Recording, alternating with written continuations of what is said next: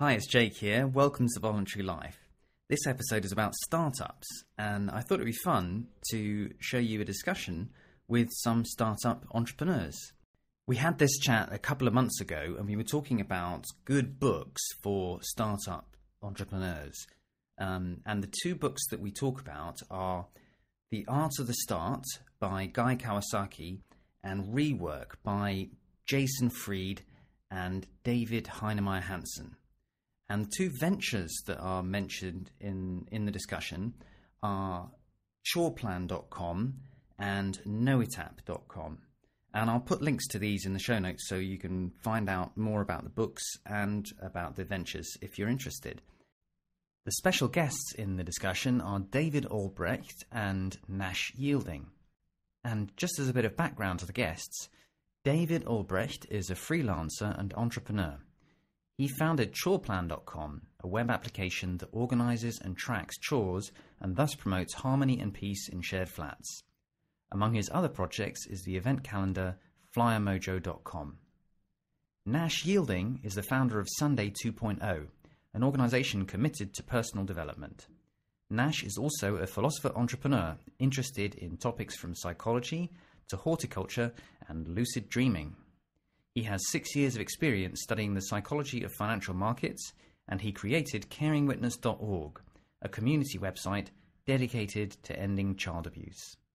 So that's a bit of background to the guests, and I hope that this is also useful for anyone thinking about starting a business, because the ideas, the books are really recommended. The ideas in them are very useful, and so I hope you enjoy the discussion, and thanks so much for listening. I guess one of the reasons I thought it might be fun to talk about this book and just entrepreneurship generally is as a way to be more free. Obviously, just working for yourself and building your own business, I'm a huge fan of, and I think it's a fantastic thing to do.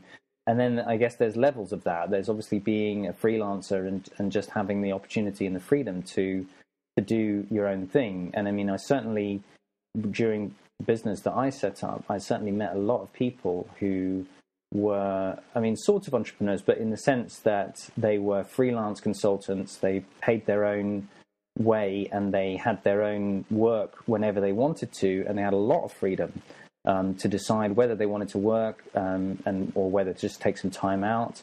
And so, you know, they had also very low capital costs. They had very low running costs, so they could easily choose, particularly like software developers and business consultants and so forth. They could choose to do more or less work, which is one way of doing it. And I mean, I certainly have seen a lot of people get a lot of personal freedom that way. I guess this book, The Art of the Start, and also some of the other approaches in Rework and stuff, is more about actually setting up a business that scales a bit more than just your own occasional work, which is, I guess, the difference to the kind of unjobbing approach. And we were just talking about the first part of the book where he talks about what it's going to take to actually make that work. And one of the things as I was saying, is that he really focuses on you've got to have a sense that what you're doing is meaningful, but you've also got to have a clear idea of what the point of the business is. And there's quite a nice section in it about, he goes through like all of the mission statements of these various companies and just points out how totally useless mission statements are, because they're just these completely long and rambling things about, you know, being in partnerships and synergies and leveraging this, that, and the other.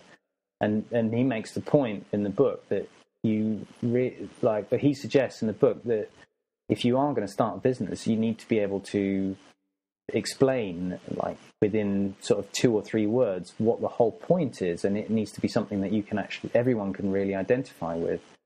So the example he has in this one is that he reads out the mission statement for Wendy's, which is this long and complicated rambling thing about being in partnerships and synergies and so forth, when really, you know, he suggests that nobody working in Wendy's is going to actually really know that or understand anything about it. And if you were starting Wendy's, what you'd be trying to do is make healthy fast food, and that would be the whole kind of point, if you see what I mean.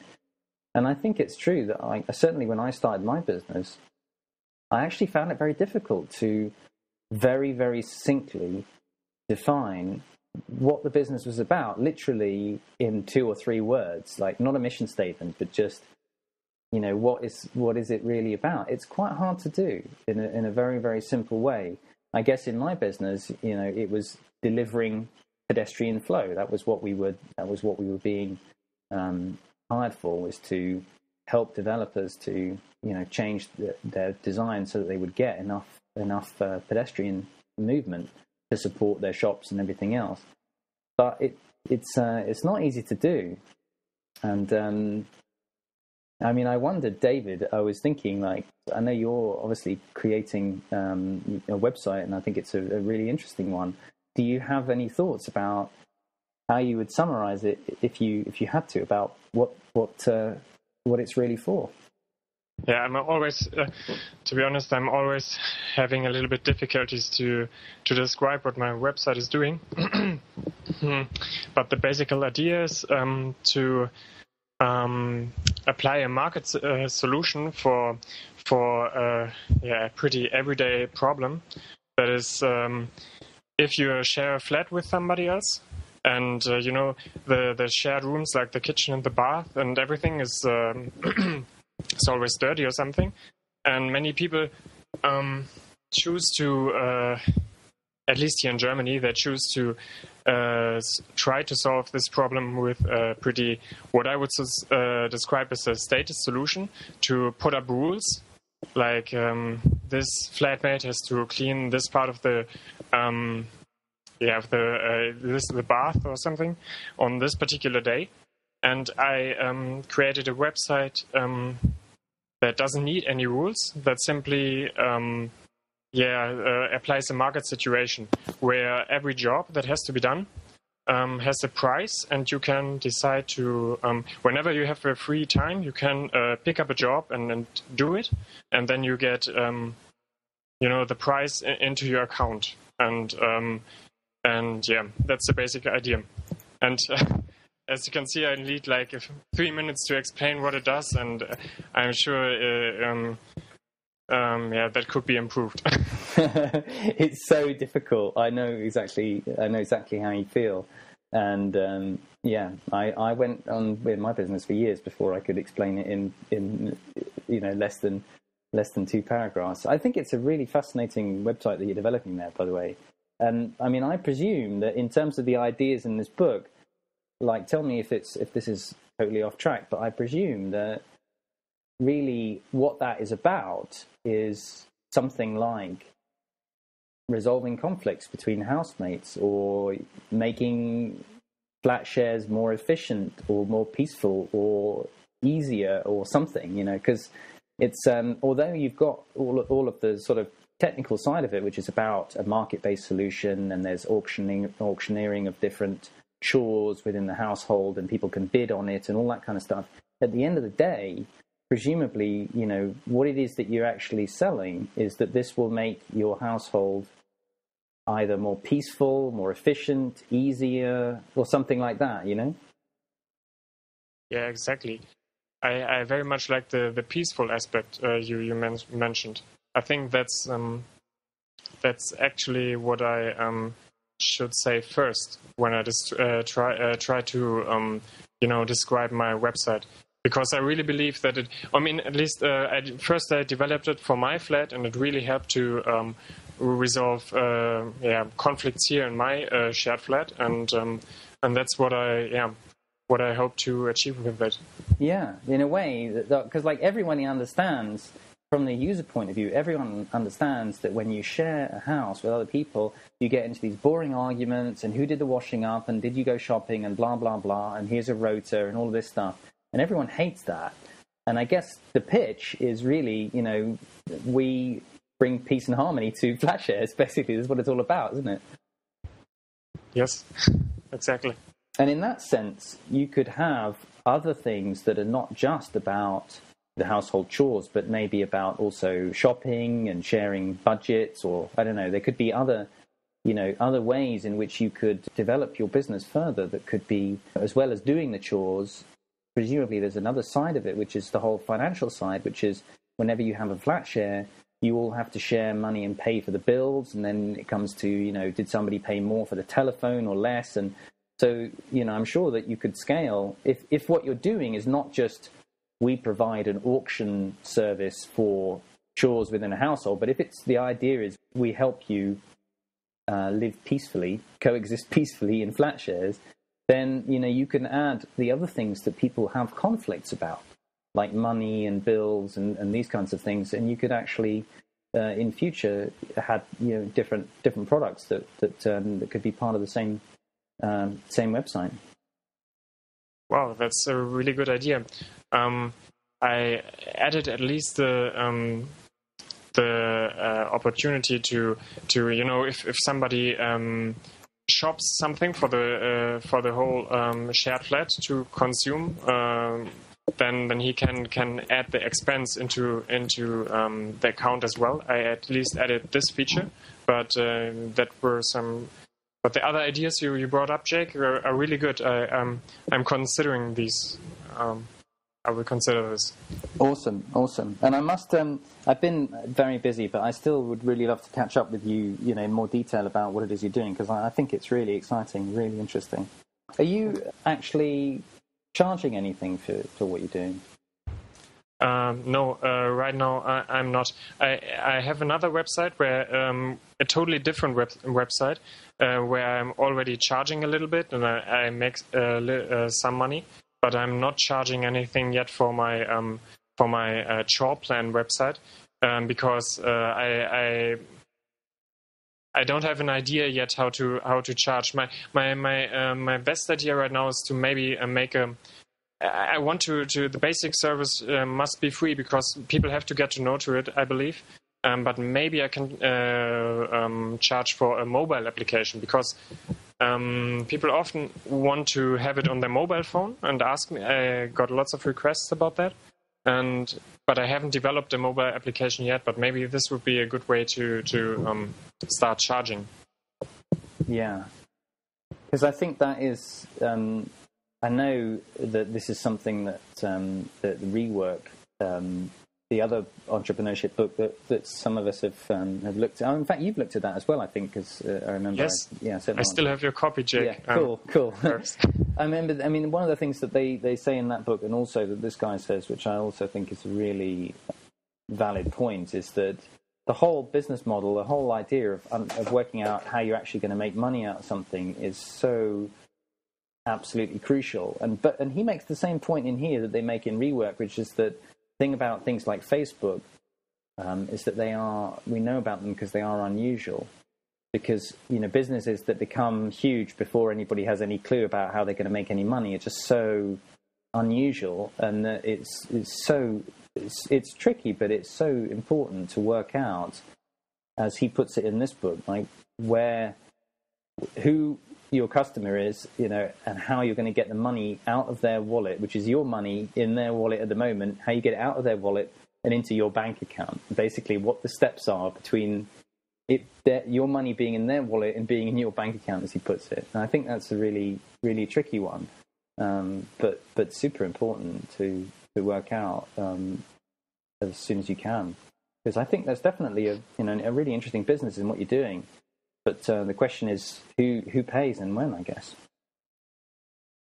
Well, just to jump in, I have actually a few points on what you were just talking about, Jake, and this is kind of tying in more of the Rework stuff. And first of all, I think it's really interesting when you see these companies that think they can just, as the Rework people say, flip on that money switch. And a lot of times that has to do with advertising and grabbing those ad crumbs. And that is it's really interesting because that puts a secondary barrier in between you and your users. So your users don't become your customers, and the customers are your advertisers. And so a lot of times that just makes a bit more of an abstraction between you and the people who are actually using your product. Yes, absolutely. And I think that is the problem with business models that get too sophisticated, where it's like, well, the end user isn't going to pay, but somebody else is going to pay, and so forth. It does become further and further, as you say, further abstracted from the people using, who are your real users, your real customers. And, and this is another thing that I think they say in Rework, but it's also in this book, that it's so much easier to actually make a good product if you eat your own dog food, so to speak, if you're actually doing something that you want. And that's very much the case with David's business. David, you've built something that you needed, which works really well. It was more difficult for me because the business that I did was geared towards quite large companies, and so it had to be something that it was harder to get a real sense of what the value to the end user was, because I don't build massive urban developments, and so it was more like trying to empathize with what they needed. But I think, especially when you're doing consumer stuff, it's really important to both stay close to the customer in the actual as your actual end user, but also for you to understand what it is that the product's supposed to do and to be using it yourself. Right, and a point that Jason Fried made in a video that I saw once, one of the authors of Rework, is that we get good at what we do a lot. So like the companies that get a lot of venture capital funding and then have to go hire a bunch of people and get a good office and all that kind of stuff, they're practicing spending money, so they're going to get very, very good at spending money. Whereas a company that bootstraps and kind of needs to make their own profit from the beginning and be profitable, if not from day one, from very early on, they're going to get good at making money because they're practicing making money. And that stuck with me with what Jason Fried wrote about.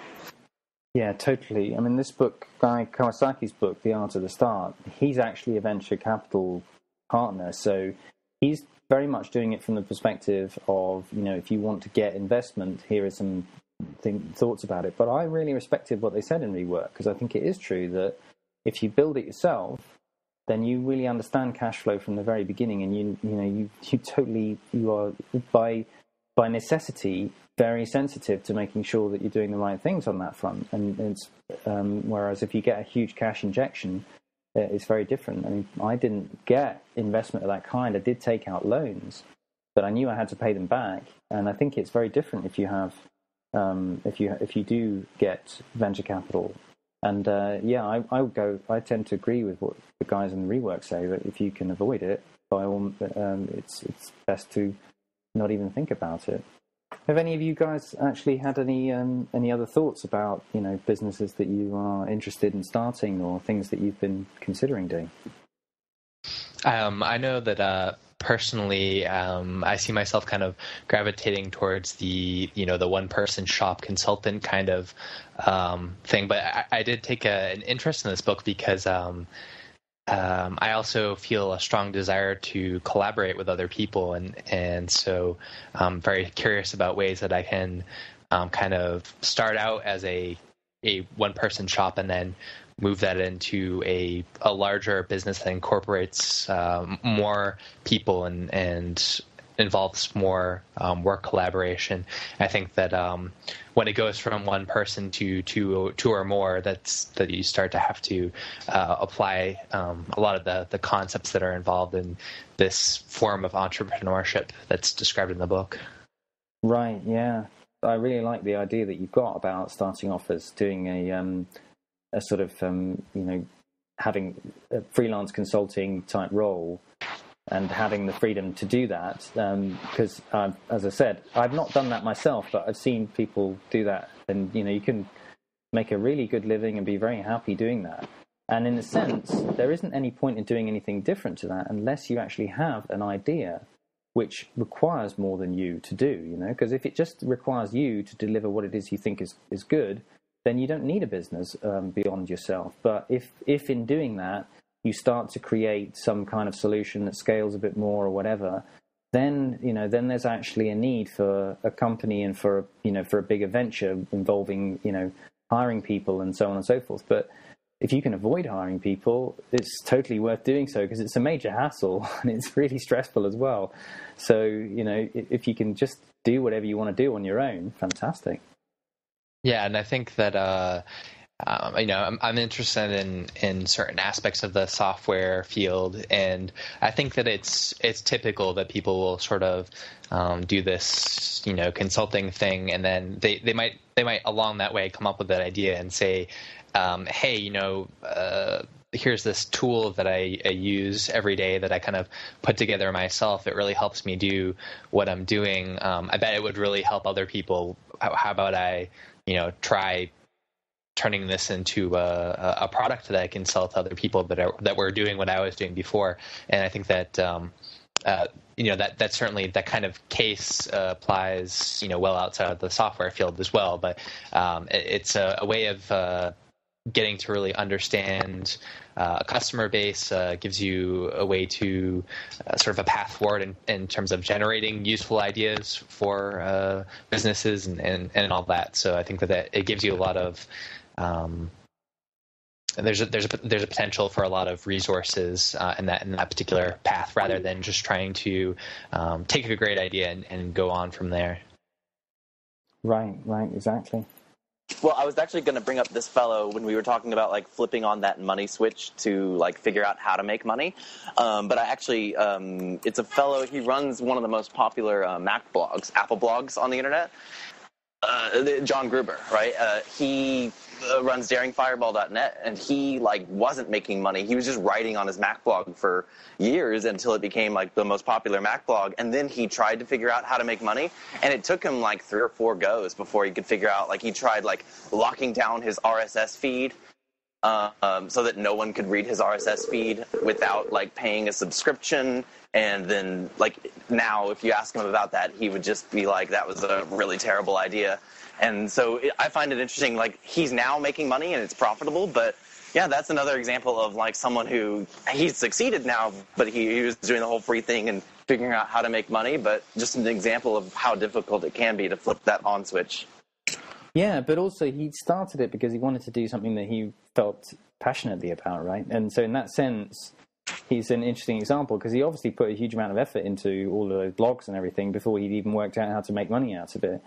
But it did meet, there was definitely a need there. I mean, this is the weird thing about it. You've got to identify something that people really do need, but you've also got to identify a way of getting them to pay for it. Right. And both of those things are absolutely important, but they're actually separate problems. Right.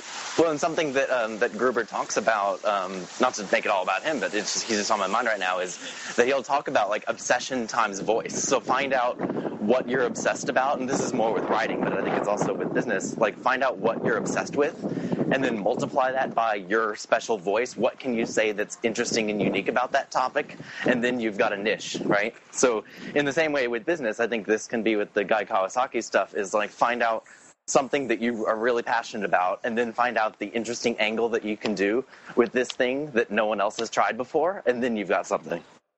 Yeah. And he makes in the Art of the Start, he makes quite a simple sort of suggestion about thinking about like where you're placed, which is that if you think about it in terms of a grid of value to the customer, and on one axis, and how many people there are doing it on another axis, you want to be sort of fewer number of people doing it. You want to be in the area where you've got very few people doing it, but it's extremely high value to the customer. Whereas if you are in an area where it's high value to the customer, but there's lots of people doing it, you're going to be always fighting on price. It'll always be price competition. And if you're in an area where it's low value to the customer and you're the only one doing it, then it's just stupid because nobody's going to want it. And if you're in an area where it's low value to the customer and there's loads of people trying to do it, then he makes the point that that's what happened in the dot-com boom, was that there were people setting up businesses like there were 20 people trying to sell pet food online. So it was hugely competitive, but nobody wanted it because the cost of shipping pet food is so much that it doesn't actually make sense as an online business. So there was all these companies trying to sell dog food online, but there wasn't even a sort of defined market for it. So it's a question of finding something that you really believe in, that is really valuable to the customer, and that nobody else is doing it, and that is quite difficult to find. So Nash, are you thinking of setting up a business, or what's your interest in entrepreneurship? Actually, right now I am working on a web startup with a couple of friends here in Raleigh. Oh, awesome! How's it going? Pretty well recently. I've been piecing together a user interface prototype over the last week or so that is just really simple and has a couple of the really basic functions that we're trying to start with, and showing it around to a bunch of friends and trying to get their feedback on it. And actually today I've set it up so that the first feature is actually sort of launched as an alpha on our URL. Cool. So, what's the business for, and what is it that you are offering to people? Well, actually, earlier when you were talking about the business mantras, I was thinking of what ours is. Yeah. And I think ours is something like democratizing learning through personalization. Wow. Democratizing learning through personalization. Mm-hmm. Cool. So how does the personalization work? So you start out with your profile dashboard, where you build a knowledge portfolio of the things you know and the places that you learned them. Those are like your sources, and you build it from there one step at a time through your engagement with the content sources. And it's that engagement, which is a big word for like commenting and writing your own blog posts about it, or writing summaries or reviews or whatever, where you demonstrate your understanding of that content source. Right. And develop a reputation for being an expert in that area or having knowledge in certain areas. And then you can use that reputation as a kind of extension of your resume, because the normal resume with your college transcript and your places that you've worked, it's going to leave a lot of stuff out, things you learn on your own. You learn a lot about philosophy, but that doesn't show up on your resume or anything. So, and you may not want it to, but it just depends on, there are a lot of things that you learn that are really, really useful and really economically valuable that won't be on your resume and are really hard to put there at the moment. So we're trying to make that a little easier. Oh, I understand. This is what you mean by democratizing, in the sense that, so this is a way of like demonstrating that you know stuff without having certificates from a specific institution. Is that right? Yes. The democratizing comes from, I think in the end, we're competing with universities on certification. Right.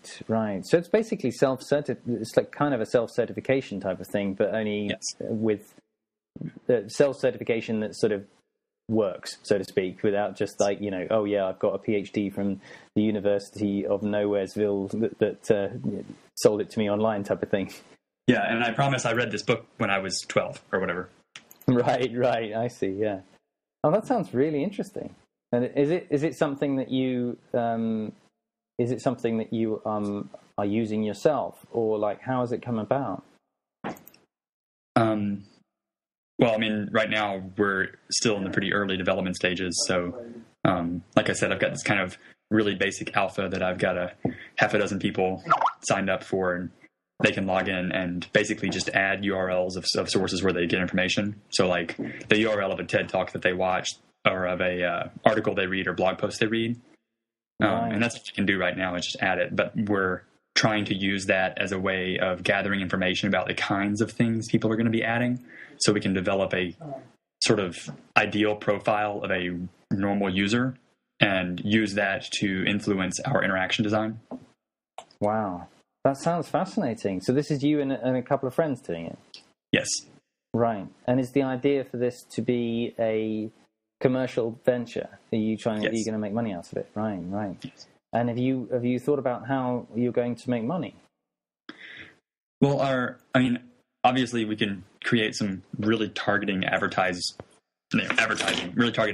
through something like this, because we'll have a very detailed graph of what people know and are interested in.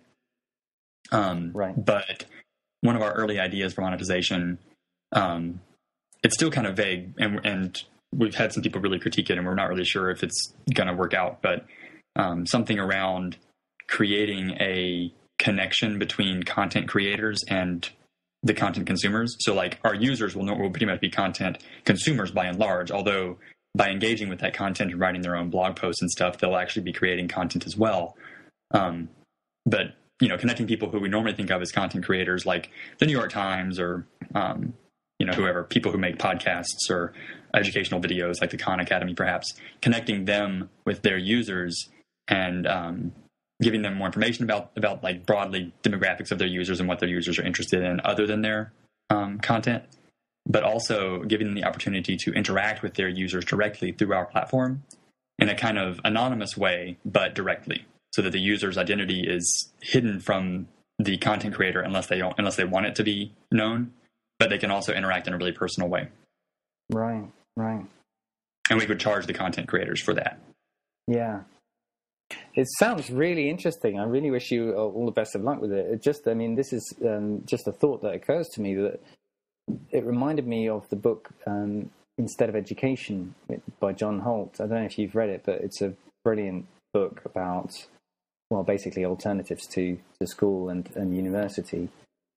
And one of the points that he makes in there is that, because just before I go on to that, right? So you really, what your business is all about is proving without certificates that people know stuff and know and have skills, right?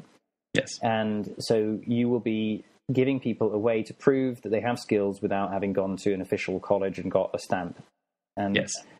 One of the points that he makes Instead of Education is that the way that schooling used to work in the 19th century and so forth was that there would be the teachers would just teach some kids, and those kids would teach the other kids, and the other kids would teach the other kids, so that all the way through the classroom in the same room you'd have different age groups, and they'd all just be teaching each other. And part of the whole point of that was that you actually do know something if you teach it to somebody else. Then you really know it. If you're answering questions about it and you're teaching it to somebody else, then you actually really do have that skill, right? And what I was just thinking is that one way that you might want to think about your business is that if the users are interacting in terms of blog posts and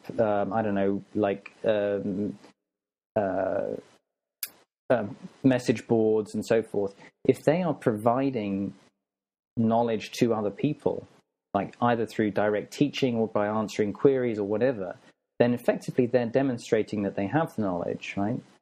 And if those other people could rate that person, then, let's say that this was a skill that you were trying to get people to demonstrate that they had certain knowledge in certain computer languages or whatever without going through official certification, then in a sense, if you had a way for them to be rated by a diverse group of people who were not just their two friends or whatever, then that person could show that, look, I haven't got a certificate, but here's all my ratings for having helped other people learn about X. Do you see what I mean? Absolutely. That's actually a big part of the plan, because there's like several different things you can do with knowledge, and one of those things is communicate it with others, and that's going to be one of the major pillars of our reputation statistics for people. Cool. Oh, that sounds really interesting. Yeah. Have you read the Instead of Education book? No. That, I think, is all about what you're doing. That book is all about exactly what you're doing. So you might find that an interesting book to read. It's called Instead of Education by John Holt. And it was written ages ago, but he is talking about alternatives to compulsory certification learning. And he's got a lot of stuff about examples of other ways of doing things, which really I think could fire off a lot of ideas in terms of the way that you're approaching it. Yeah, I'll keep it in mind. Cool. Well, I would really love to hear how things progress as you move forward. So yeah, and like I mentioned earlier, I'm just launching a kind of, I guess, really early alpha today, with some of the most basic feature, and we're doing some kind of security testing and that kind of stuff on it. But I guess as we add features to that, I'll keep widening the net of people who can come and sign on, I guess. And I know Greg mentioned wanting to be some interest in being an alpha tester and that kind of thing. So I'll definitely be keeping you guys in the loop on what's up. Oh, fantastic! No, I'd love to hear about how it's going, and I think it'd be really interesting to to see how things develop with yours and with David's and well, with all of you guys really, how things move forward. I'd love to see how things go. Mm-hmm. Well, you mentioned John Holt and some of the the unworking stuff, and we go about the unschooling stuff, and a lot of this project for me at least is motivated by trying to solve the problem of why, the practical barriers to people doing something like unschooling or teaching themselves. There's a lot of just intellectual or ideological barriers people have, or just not knowing that it's an option. But there are these kind of practical barriers around certification where if you're a business hiring someone, you got the choice between somebody with a resume that has a GPA and a college on it and somebody who doesn't. It's definitely faster for you to just have a policy in mind that says if they don't have a college degree and they don't have a GPA above 3.2, throw it in the trash. Yeah, it's an inexpensive heuristic. And it'd be really nice to create a competing heuristic that says, yeah, they may not have a university and a GPA listed, but here's the pass key to their Know-It profile. You can go there and get some detailed statistics on them that can tell you if they're qualified for your position or not. Or at least view as reasonable of an idea as a resume does about whether they deserve an interview. Yeah, I think that sounds like a fantastic idea, and definitely, given how totally broken the whole education system is, I think it's a really exciting one. Absolutely. I think it would be really cool to chat again if you guys are up for it. A little way down the line and see how things are progressing with your businesses. I'd be very interested to hear more. Yes, that sounds really great. I would be up for that too. Awesome. All right. Well, thanks, guys. It's been really fun hearing about how things are going, and yeah, very, very excited about the businesses that people have talked about, and yeah, great to get your thoughts on the book too. So thanks very much for coming along, and look forward to chatting to you all soon. Good night.